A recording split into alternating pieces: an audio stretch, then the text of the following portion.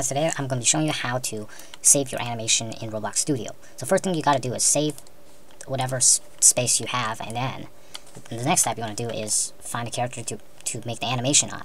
If you don't have a character already, you can go to Avatar,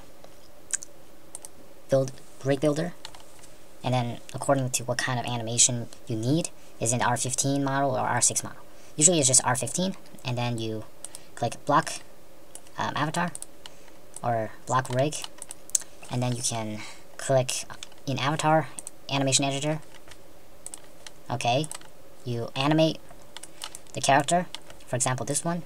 I'll just delete all of this. You want to add keyframe here, and then move to another key, and then move your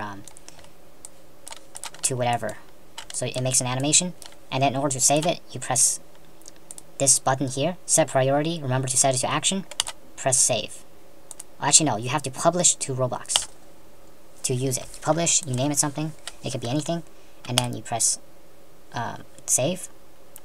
Copy the asset ID. Oh yeah, by the way, if you're you have to set the creator to you for you to use it. If you're in a group, then use the group set the group as a user, so the group can actually use it. For this one, I'll just use myself as the user and save. And then make sure to copy this ID, or else you can't really use it. Close.